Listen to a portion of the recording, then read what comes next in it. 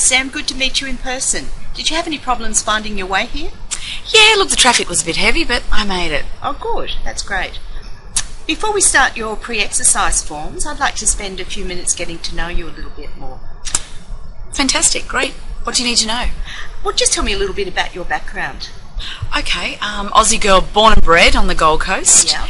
Huge dislike for exercise. Spend a lot of my time being forced to exercise in 35-degree heat on the Gold Coast. So, not a big fan of it, but now I'm 35, I'm trying to get into it. Okay, fantastic. So what would you like to change?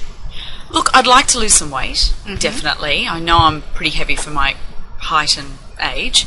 And definitely toning up and just getting fit.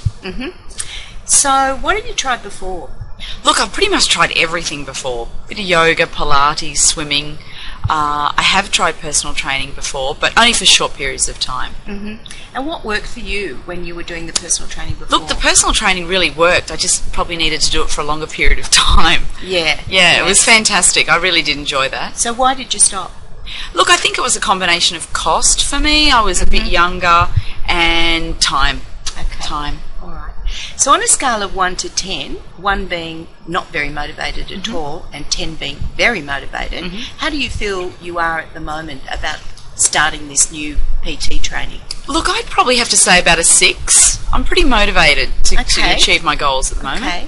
And what could we do, or what could I do to help you move that 6 up to, say, a 7 or an 8? For me, I think it's having that one-on-one contact with the trainer. So just the occasional text message to see how I'm going, or just reminding me of class or what have you. That really helps me because it makes me accountable. Good. Okay. Well, I'll make sure that I send you plenty of texts. Please. And I usually like to ring my client the night before just to remind them what time we're meeting, where we're meeting, what we'll be doing in case it's raining or something like that. Fantastic. I love that. All right. Okay, so I want you to just go with me on this one. I want you to imagine one night when you're asleep, a miracle happens and you achieve your fitness and weight goals. Because you're asleep, you don't know that the miracle has happened.